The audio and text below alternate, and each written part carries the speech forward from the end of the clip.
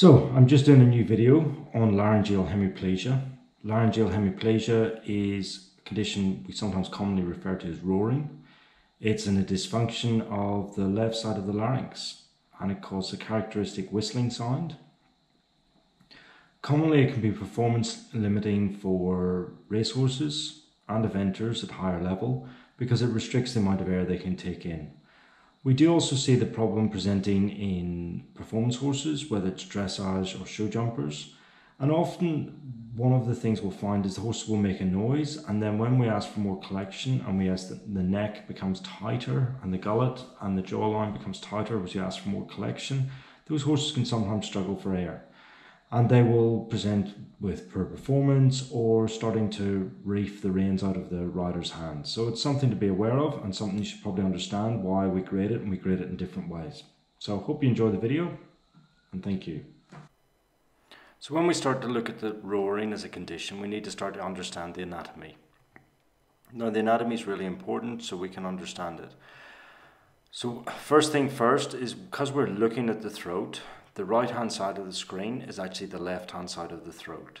So it's important to understand that when we're looking at it, because this condition is left sided, we will see most of the changes on the right hand side of the screen. And that's the area we'll be looking at in more detail as we go through. So the first thing we'll look at is the arytenoid cartilages. These are highlighted by the two yellow arrows. There's a left and right side obviously, with the right side on the left of the screen and the left side on the right of the screen, and that's because we're looking at the throat from the nose. When we're grading roaring, we're looking for the symmetry of movement, and these should both fully abduct and be held out while the horse is breathing in and breathing out. Horses that are roarers will have an inability or a reduced range of motion of the right hand side of the screen, the left arytenoid cartilage. Now we're looking at the vocal cords. These are again highlighted by the arrows, and there's the ventricles on the other side of those which are removed at surgery sometimes. So the vocal cords, they're what makes the noise. So when they're fluttering and moving in the air as the horse breathes in or breathes out, that's when you get the abnormal respiratory noise. Vocal cords, similar to you and I, are all involved in making sound when a horse neighs. And so any horse that's had throat surgery to remove these or affect these will have a change in their whinny, and it's quite obvious and quite characteristic. Often a lot of horses that are roarers, you can actually hear them.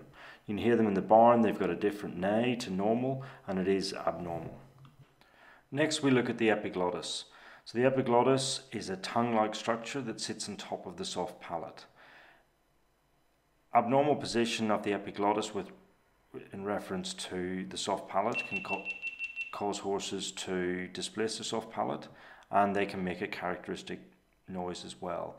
Displacing the soft palate is something I'll deal with in another video, but you can see here you've got the epiglottis sitting on top of the soft palate with nothing obstructing or changing the view of what we can see.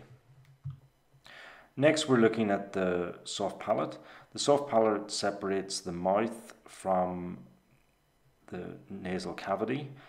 It's made up of two portions. The soft palate here, which sits underneath the epiglottis, and that's a normal position.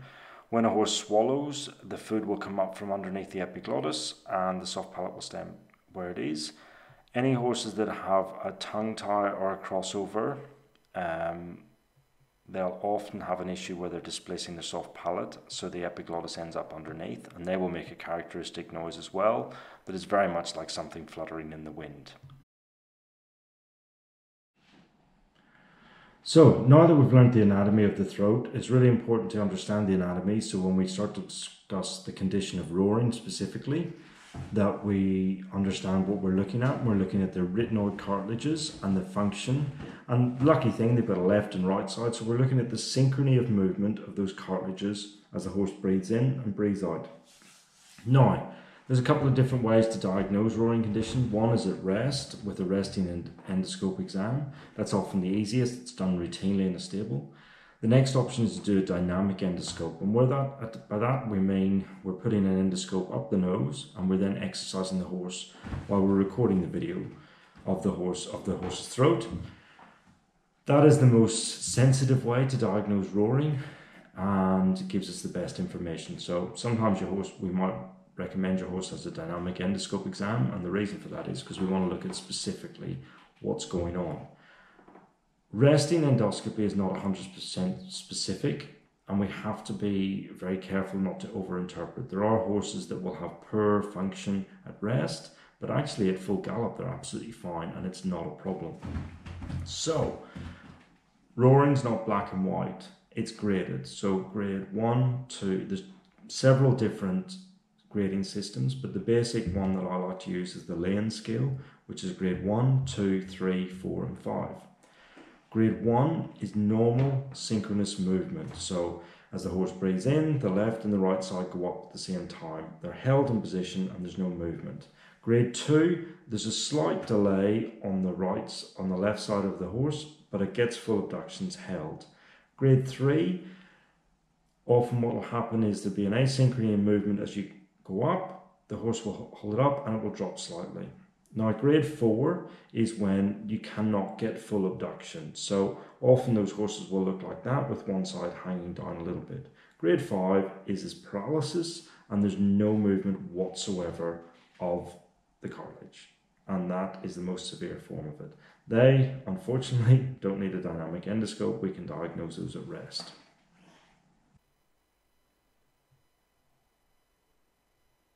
So, we're now looking at a real-life video endoscope exam here. We're just coming up into the larynx. It's important, you'll see we're flushing air and water through the scope to clean it. Now we're looking here at the right-hand side of the screen. You'll see the left-hand side of the larynx. Now the function here is not symmetrical and it does fall in quickly. So this horse unfortunately is a grade 3 roar using the Lane scale.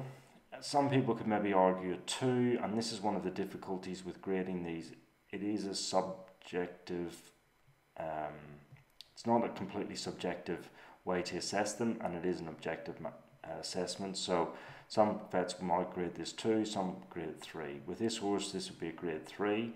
It's not affecting performance at the minute. The horse is racing well. It is a racehorse and has continued to go forward. So we'll just monitor this, but it is interesting to have a look at and see the differences. And you can even see during the exam that the function does vary between different swallowing methods and different times.